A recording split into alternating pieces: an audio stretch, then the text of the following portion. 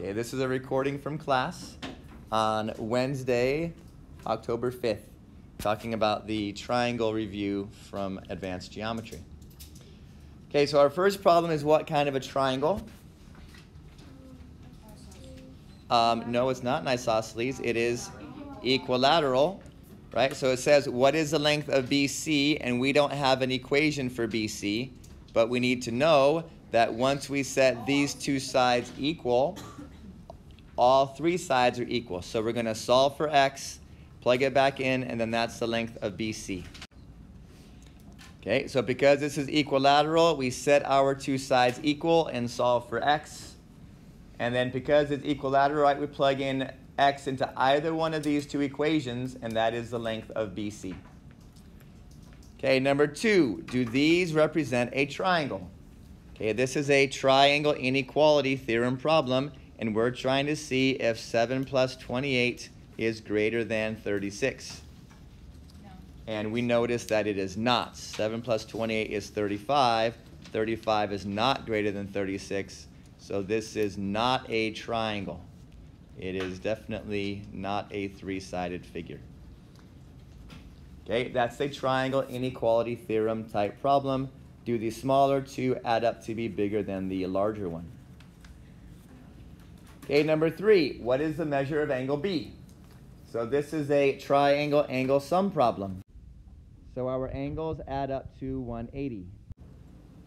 So there's our algebra. The 3 angles add up to 180.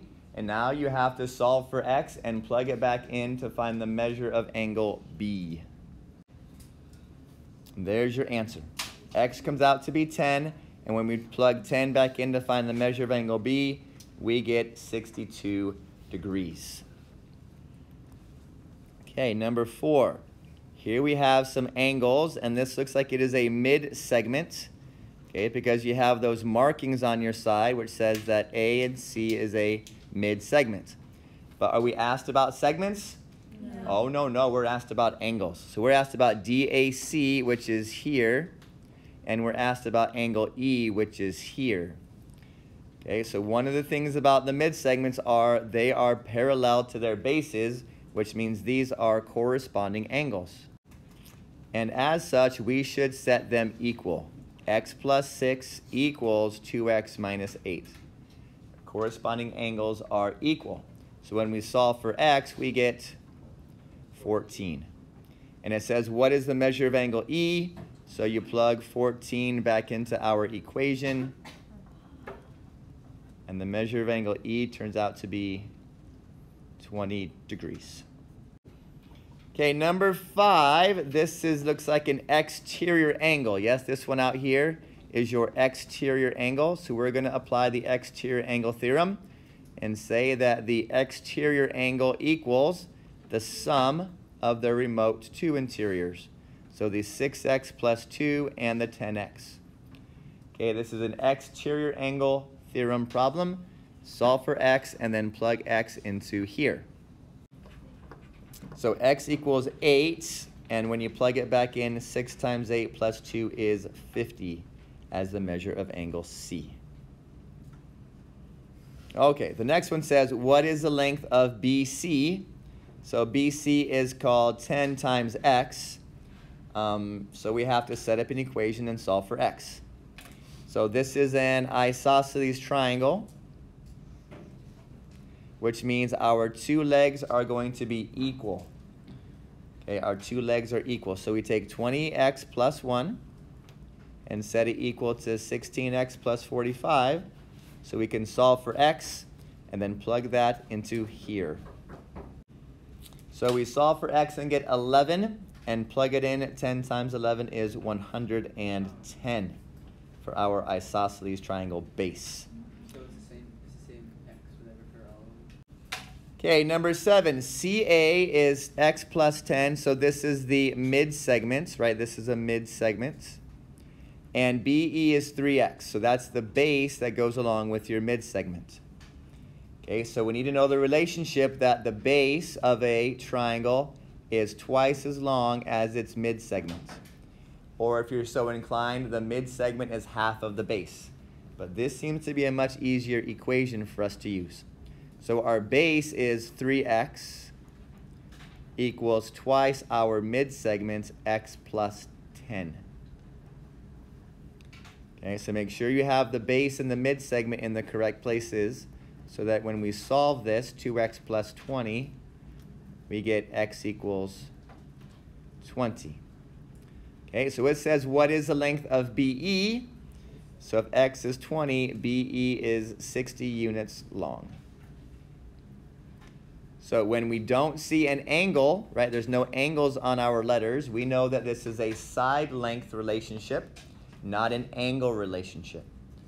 So our mid-segment is twice as long, or sorry, our base is twice as long as the corresponding mid-segment. Okay, let's see what else do we have. Here's a picture with some words. If measure of angle A is 2x, so angle A is right here, and angle C is 3x, that one's up here, and C to D to B, right, that's the one out here.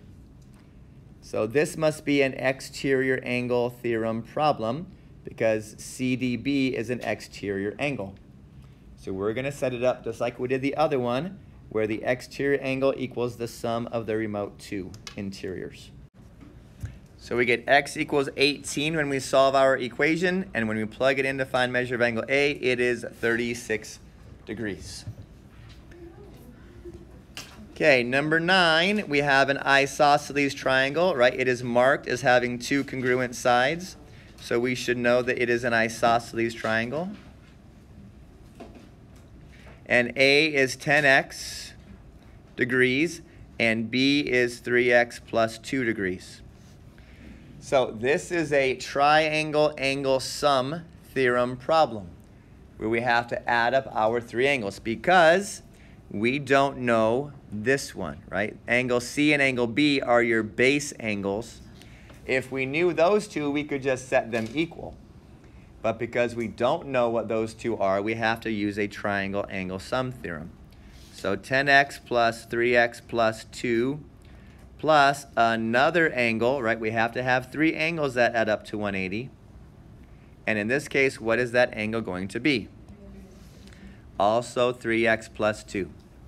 Okay, because angle B and angle C are equal. They are base angles of your isosceles triangle. Okay, so the three angles here add up to 180. We're going to solve and plug it back in to find the measure of angle A. So x is 11 and angle A is 110 degrees. So once again here we have a mid-segment, right? It tells us that LO is a mid-segment and this is its corresponding base.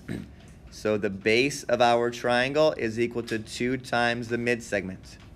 If you will write this down every single time we have one of these problems, the chances of you getting the algebra wrong are slimmer. You can still get it wrong. It's just less likely. Oh, wait, who cares? That's not what we want.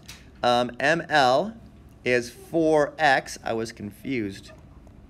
4x is ML, and LK is 10x minus 72. So this isn't a mid-segment problem at all, is it? This is a midpoint problem. Okay, so we know LL is a mid-segment. That means that LM or L, yes, that one and this one are equal.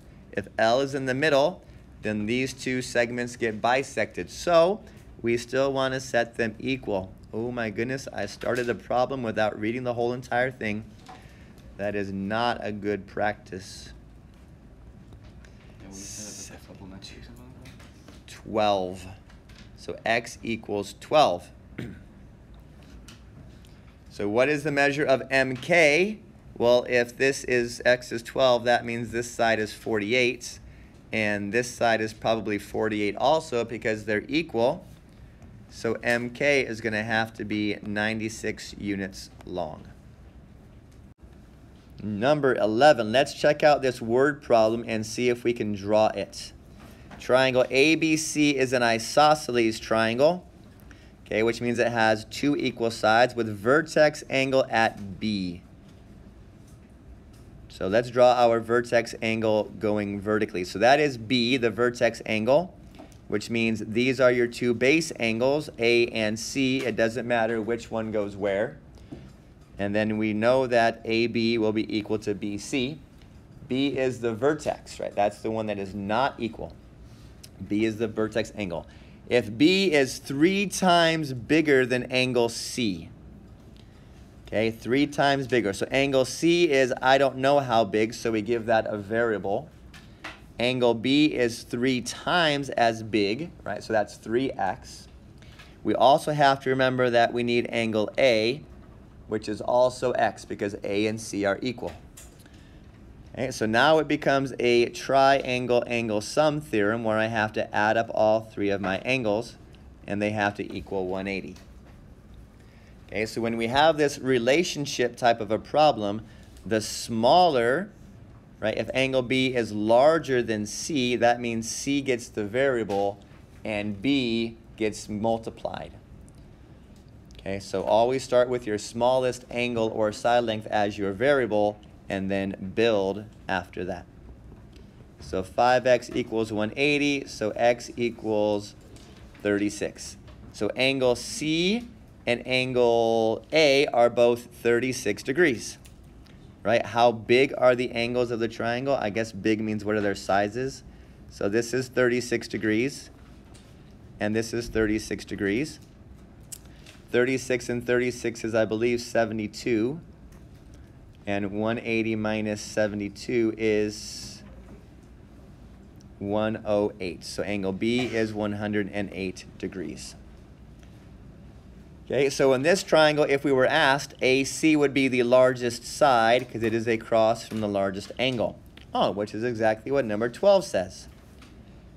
Okay, we have angle A and angle B and angle C. Solve for x and then list the side lengths in descending order. So that's from biggest to smallest. So to begin with, this is a triangle angle sum theorem, so we will add up all the sides. So we get x equals 7. So measure of angle A is 6 times 7, which is 42, plus 4, which is 46 degrees. The measure of angle B is 12 times 7, which I believe is a big number. Something with a 4. 84.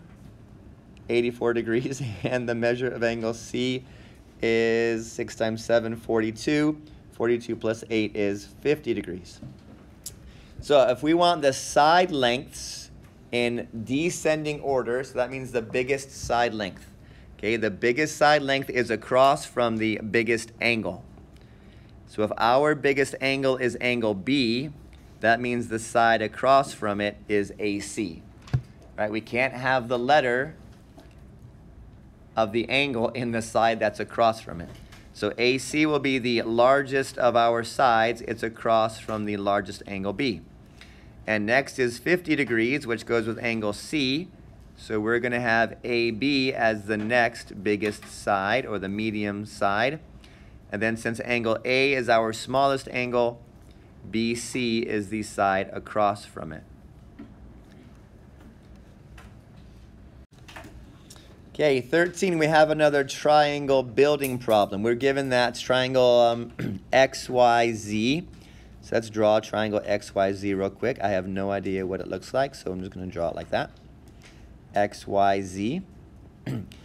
Measure of angle X is twice as large as Y. So X equals 2Ys. Right? And angle Z is 3 times as large as X. So which is the smallest of these angles? Right? If we're going to give it a variable, what is the smallest of our angles? And that looks like angle Y would be the smallest, right? X is larger than Y, and Z is larger than X. So let's give Y our variable. Okay, and I'm going to call our variable A to distinguish it from angle X. Okay, so if angle Y is called A, then X is twice as big as A, right? Twice as big as measure of angle Y. And Z is 3 times as big as X. So if X is 2A, 3 times as big as that is 6A. Okay, so it's not 3 times as big as angle y, it's 3 times as big as angle x.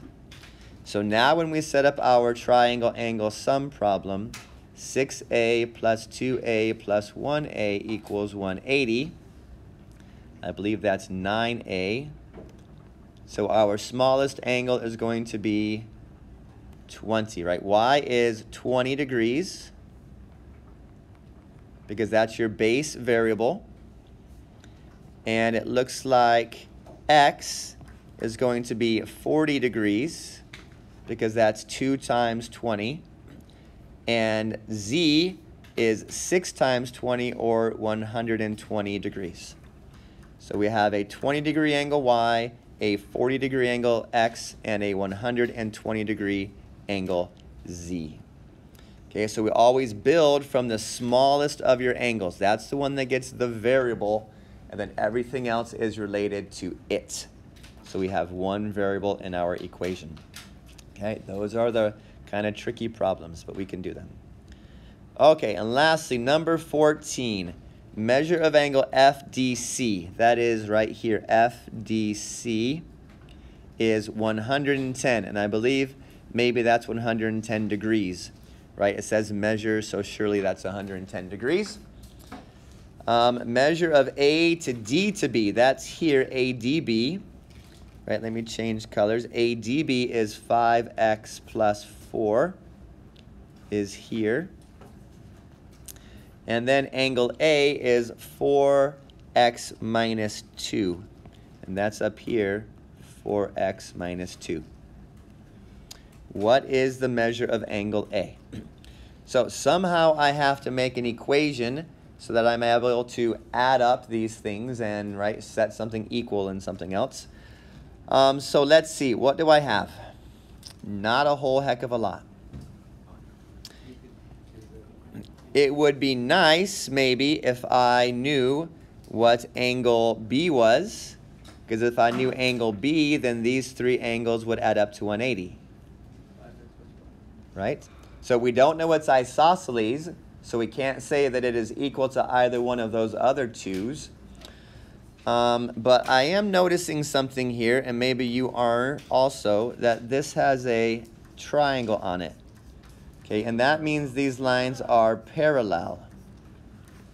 So angle B is corresponding to angle whatever this one's called, right? So if this is my transversal, right? Angle B is equal to whatever this angle is here. And I know, right? I know that these ones add up to 180. So this must be 70, right? Because these ones have to add up to 180. That's a linear pair. So angle B must also be 70 degrees because it's corresponding to this angle. Wonderful. Now I know that my 3 angles of my triangle, I can set up a triangle angle sum theorem problem. 4x minus 2 plus 5x plus 4 plus 70 equals 180. Okay, and now I have an equation that I can use to solve for x. So when I combine my like terms and I do all of my wonderful algebra, I get x equals 12. Okay, which now I can multiply, or rather substitute, right, back substitute that into there. 4 times 12 is 48. 48 minus 2, that's a 2, not an A. 48 minus 2 is 46 degrees. Okay, so you have to kind of search for that relationship to figure out a correct geometric algebraic relationship before you solve for all this wonderful stuff. Okay, good luck on your test. Have a great day.